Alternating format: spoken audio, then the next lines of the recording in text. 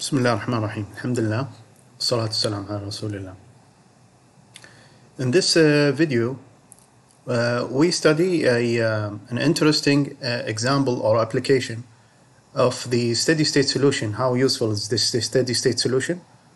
Today's application is the vibration isolation.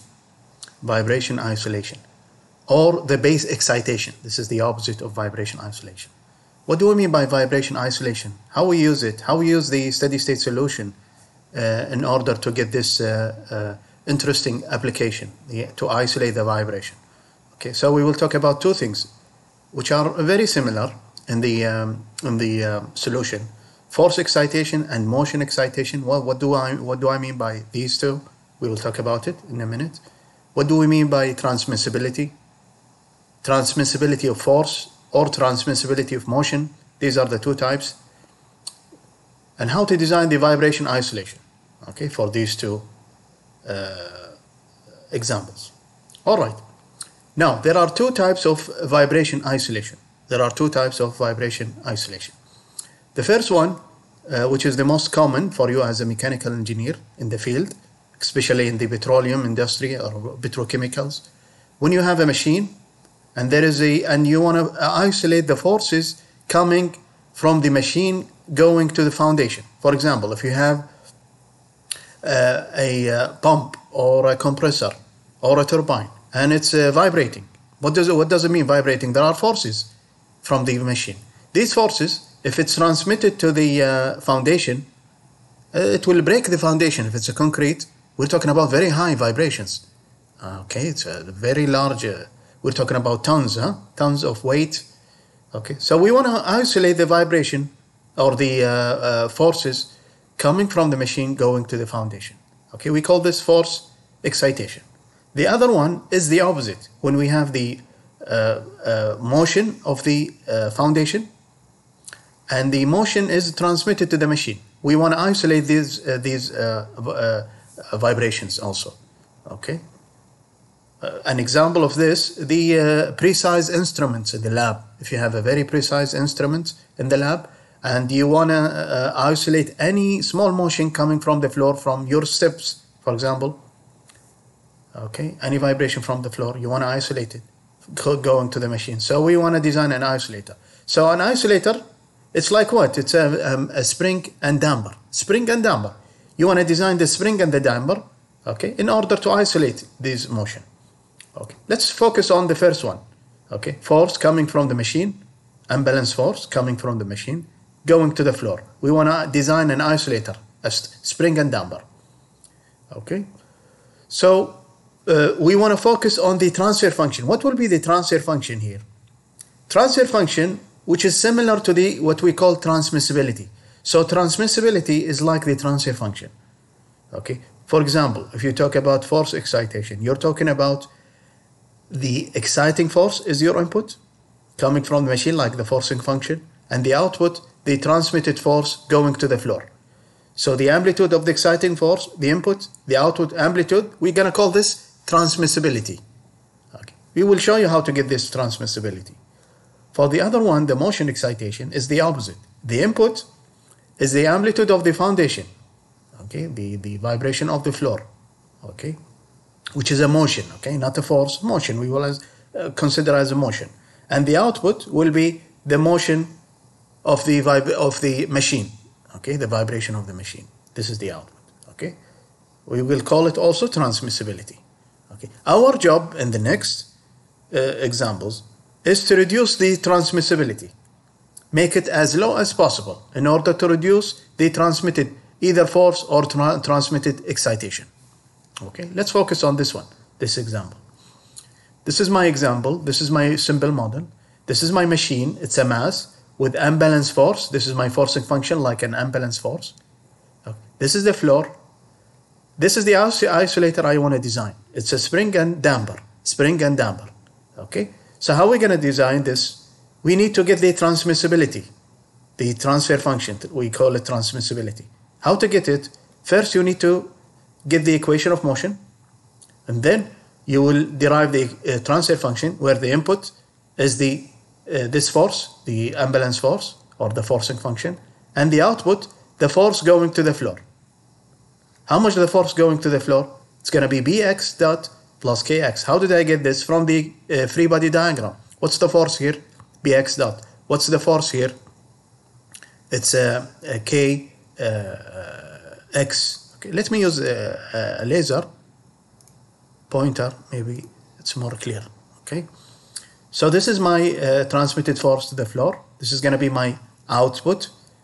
Okay. And the equation of motion of the system, we did this in chapter 3. It's going to be mx double dot plus bx dot plus kx equal to the forcing function. Okay. Take the Laplace transform of both. You have now two algebraic equations. What's the input will be? It will be this force, the forcing function, P, let's call it P of S. And what will be the output? This force, or this one, which we're going to call it capital F of S. Now you can do this using chapter 4. You get to get the transfer function where the input, P of S, the output, F of S, and this is going to be your transfer function. Now how to get the transmissibility? Transmissibility, we're going to use chapter 9. How to get the magnitude of the steady state solution? You need to get the magnitude of the sinusoidal transfer function, which we did in chapter 9, the beginning of chapter 9, in the past couple of videos. Okay. Get the magnitude and multiply by the force of the forcing function. Now we're going to assume the forcing function equal to a unit, just one, number one. Why? Because next we're going to see how much the transmitted force as we change the running frequency, okay, assuming unit forcing function. So just get the magnitude of the sinusoidal transfer function and multiply by 1, it will get you the transmissibility. And in this case, the transmissibility will be the square root of 1 plus 2 zeta. How did I get this 2 zeta from here to here? You divide by capital M, the denominator by capital M, to get the solution in the standard form. Okay, so you can do this, or you can derive it from here directly.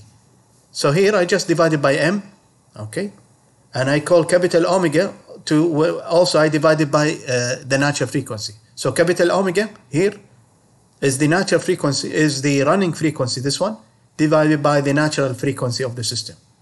Okay, all right. So you can use this one, or you can use this one. All right, same thing. Okay. I'm going to use this one. And I'm going to go next and try to draw, okay, the transmissibility versus the capital omega. What is capital omega again? Capital omega is the, let me write it here. Capital omega. Capital omega is equal to omega over omega n. What's omega? Omega is the running frequency, the forcing frequency. What is omega n? The natural frequency of the system. Okay? So from here to here, divide by capital M to change it to the standard form, and then divide by omega n to change it to capital omega. Okay? Nothing much done here. So this is my transmissibility again. I want to draw the transmissibility versus the omega, which is omega over omega n. This is not going to change. What's going to change? The input frequency. So when the input frequency equal to 0, capital omega will be equal to 0. If this is equal to 0, okay, this will be 0, 0, 0. You will get 1 over 1, which is going to be number 1. So you will start from number 1 transmissibility. Okay. If you increase omega, okay, what will happen to the transmissibility? It will increase. And by the way, this is our case is zeta between 0 and 1. This is a typo mistake. 0 and 1. Zeta between, underdamped, huh? This is system without damper. We're not talking about this system. We're talking about this system, which is similar to most of the system we see in the field. Underdamped. Zeta between 0 and 1. So what will happen to the transmissibility as you increase the input frequency? It will increase until it will reach the peak. What is with this peak? Do you know what's this peak? How much? How much omega here? Huh? Omega is equal to how much? Omega, this is omega, which is equal to omega d. Huh? Omega equal to omega d. Okay, if you divide it by omega n, you will get omega, right? So here, omega equal to omega d, the damped natural frequency. This is the critical speed, we call it, okay, or the resonance. What will happen to the transmissibility if you increase the speed of the forcing function? It will get less and less and less and less until you reach this point, which is equal to 1 again, and then it will become less than 1, less than 1. So what does it mean, this higher than 1, less than 1? What does it mean, transmissibility? Transmissibility means what? Means if you have 1 Newton coming from the input or input forcing function, okay? If you have 1 Newton coming from here, how much Newton will be transmitted to the floor if the transmissibility equal to 1? It will be 1. So at low speed, you will as you increase the speed of the input frequency, you will increase the transmitted force. So here, for example, maybe 1.2. Okay. So at low speed, if you have 1 Newton coming from the machine, how much Newton will be transmitted to the floor at slow speed? It will be 1.2, for example, higher than 1, right? At high speed here, it's like how much the transmissibility here? This is like 0.8, right? 0. What does it mean 0.8? If you have 1 Newton coming from the machine, how much Newton you will feel on the floor? 80%. So it's going to be like 0.8 Newton. So did you reduce the transmitted force? Yes, we did. So this is the only area you can work on or design your isolator. How to determine this point? Okay, you're going to solve for this equation when transmissibility equal to 1. Okay, so if you solve for omega, okay, it depends on omega and zeta, right? Zeta is fixed. So it depends on you cannot change the zeta, or you can change it, of course, because you are designing the isolator. So either you can change the zeta, the damping, how much damping in the system, or the speed of the running or forcing function. Two things will determine the transmissibility: zeta, okay, and the running frequency. So the running frequency, you can design it at high speed. For example, if you have a compressor in your home, the compressor of the refrigerator, what is the speed you should design the isolator? Are you going to design it for high speed or low speed? Of course, high speed. And this is what you hear when the compressor of the refrigerator in your room, for example, when it starts, you hear a noise coming, right? And then the noise will go down, and then it will become quiet. What did happen? The running speed of the compressor of the refrigerator start to increase, and then it will pass the critical speed where you're gonna hear the resonance, and then it will get lower and lower and lower until you reach your design point for the speed, which is higher than this point. Okay. Also, you can increase the damping. If you increase the damping, okay, what will happen to the transmissibility? It will get less, but not much. But here, if you play with the damping, you can only affect the resonance amplitude, get it smaller. This is what you can control. But to control the isolation, maybe the best thing to do is the speed. Zeta will not change the transmitted force very much at high speed. Okay, so how to get this point? This point, solve for 1. So if you have fixed zeta, omega will be either 0 or square root of 2. Okay, you can use the calculator. 0 here, we're not going to talk about this point. We're talking about this point, which is square root of 2. Okay, so this is the square root of 2. So you need a omega 2. You need a speed which will give you higher than square root of 2 when you divide it by omega n. Okay, this is your design area. Okay, this is what you're gonna do here. Okay, speed should be higher than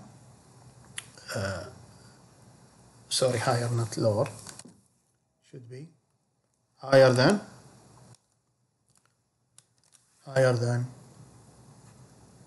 square root of 2. This is the design, huh? And then you will get your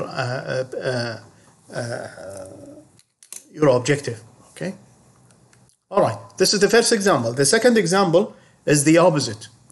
Okay. The opposite. Here we have transmitted not force, transmitted amplitude. It's still like vibration from the floor going to the machine. You want to design the isolator. So you need to get the equation of motion. It will be a little bit different. Okay. We're going to use chapter 3 just like we did. Here the input will be what? The input to the transfer function we're looking for, the input is this amplitude, and the output is the amplitude of the machine. Okay. So look at the transfer function that we got here. Is this similar to the transfer function that we get from the previous example? It is the same transfer function. Exactly the same. What does it mean exactly the same? Yes, we will get the same transmissibility. It's exactly the same. So what does it mean exactly the same transmissibility? That means the design process will be exactly the same, just like we did here. We're going to do the same procedure. Nothing will be different. All right? So it doesn't matter for the motion excitation or force excitation, the design procedure, it will be the same. And that will be all for this section.